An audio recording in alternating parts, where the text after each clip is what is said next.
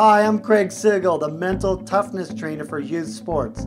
I'm here to tell you how to get over high school sports injuries with a case study of mine. Nancy was a strong and aggressive volleyball player, and she loved the competition of big tournaments. She started playing at age 12, and her coaches knew right away that they had something special in her. On one night during a game, she dove for a save, and she injured her ankle. And as she stood up, she found she could not stand on her foot. And with tears streaming down her face, she was helped off the court. Now, having always been tough as nails, she thought she'd be back within a few weeks, but as it turned out, she ended up missing the rest of the season. As the reality of her situation sunk in, her spirits really took a big dive. And for the first time in her life, Nancy started feeling fear and doubt in the back of her mind constantly. She'd always taken for granted that she was superior to all her competitors, and she felt assured she had a future playing on a college team. Now she wasn't so sure.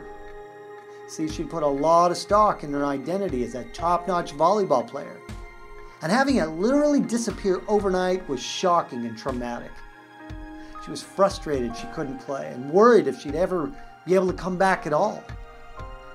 Parents, this is perfectly normal from this type of injury or experience. You know, at a time when most kids are struggling to get to know who they really are, playing sports fulfills multiple emotional needs. It's how they fit in. It's how they develop their own self-efficacy, and they form their perception of worth as a person. After months of painful rehab, Nancy was finally physically ready to play, but something was still holding her back. She knew the fear wasn't rational because she had completely healed. The doctor said she was fine. And she was a gifted athlete and knew exactly what she was supposed to do tactically like the back of her hand. But as she explained to her coach, she now had a fear that she just couldn't shake. And in practice, her coach noticed the difference too. Instead of brushing it off and telling her to just put it out of her mind, her coach really listened to her and ended up sending her to me.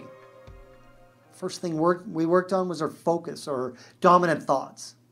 She had spent the last half year thinking about her ankle and her rehab and wondering if she could ever play the same as she used to. Hundreds of doubting thoughts over a period of time, it starts to condition your mind. And I knew we had to reverse that before doing anything else. I had her go back to the reasons why she started playing volleyball in the first place. And we came up with a mantra she could repeat over and over that corrected her focus. The next step was to help her release all those stored up difficult emotions that were resultant from her injury and the setback to her career. You know, telling yourself simply to just let it go would not cut it. The work has to be done at a cellular level where the emotions literally get stuck.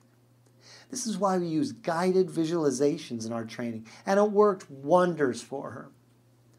She told me how light and free she felt afterwards. By working to clear her mental interference and teaching her an effective mental rehearsal process to literally see herself achieving her goals, she told me that she felt like she had pushed the reset button in her mind. She gradually began to trust her ankle and her body again, and she went on to a stellar season. A year later, realizing her dream of playing college ball, she told me that the lessons she had learned from using her mind to come back in volleyball and her ankle had helped her in bouncing back from a lost relationship. She was so excited about all this that she was now teaching other players the tools she learned for herself, and her coach had called her out in front of her teammates for that leadership. She became very popular in school and on the team as a result of all this. And having worked with hundreds of kids and adults in person and through our online Mental Toughness Academy, I've found that all athletes experience major difficulties like this. Fears, doubts, and setbacks in their sport. And how they come through it all, or not, has far-reaching lifelong effects on all aspects of their life. Doubt, worry, fear, they don't just stay locked in the sports arena, they creep into all areas of our lives. And it's crucial to address these fears and setbacks as soon as possible so they don't become lifelong issues that hold your athlete back in other areas of their life. Go to sportsmentaltoughness.com to get your free video training and guided visualization MP3 on how to perform under pressure. I'm Craig Sigl, the Mental Toughness Trainer.